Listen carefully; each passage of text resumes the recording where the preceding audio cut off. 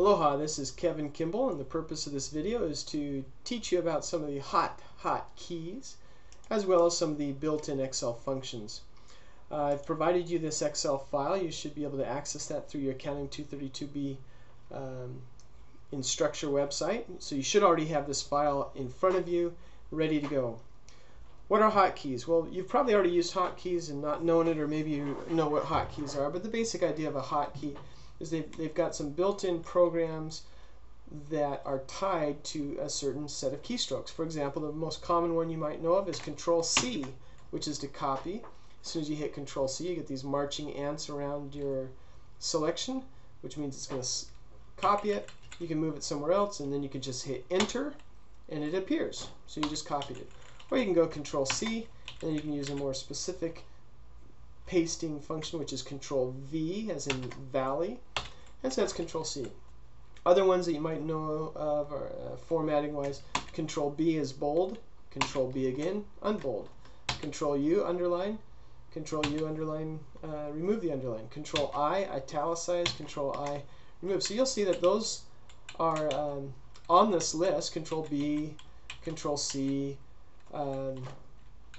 Control-F, find and replace. For example, Control-F, let's say I wanted to find the word current. I can just type that in, hit Enter, and it finds the word current. You can also do find and replace and things like that. But it's just a way of saving you some time. For example, one I'll show in a later video is Alt-F-A, which is the Save As function.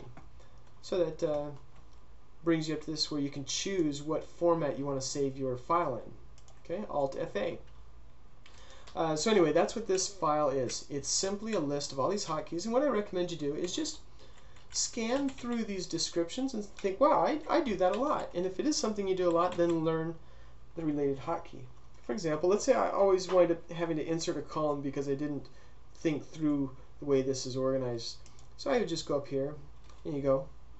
I can just hit just any cell here, and Alt, and as you can see, the shortcut letters for these functions appears, I, and then C.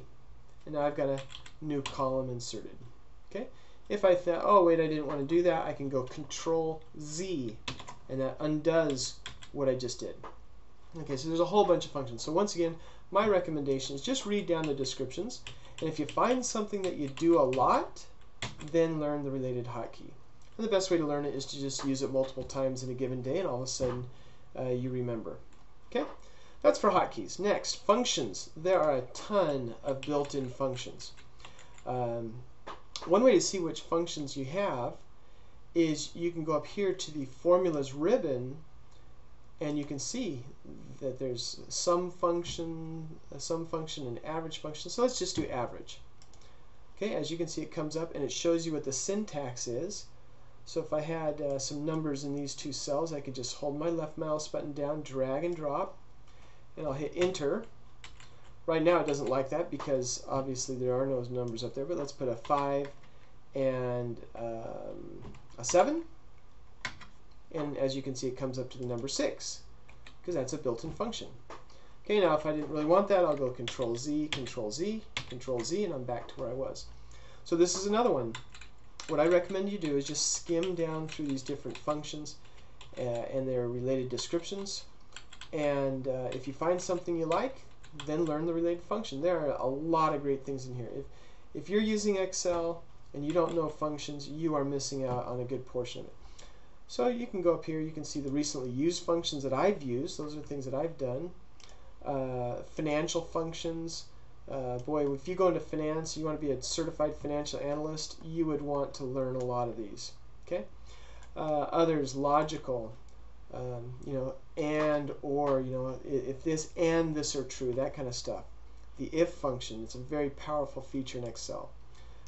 Text, this is great for auditors, and if you take my Accounting 386 class, you'll learn more about that.